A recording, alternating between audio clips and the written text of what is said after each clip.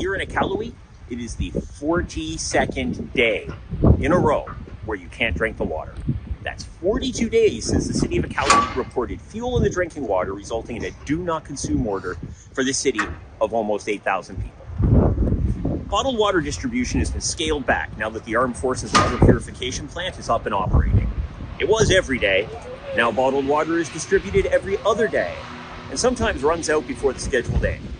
Instead, residents are asked to use refillable containers to drink the purified Army-provided water. Here's the suspected culprit.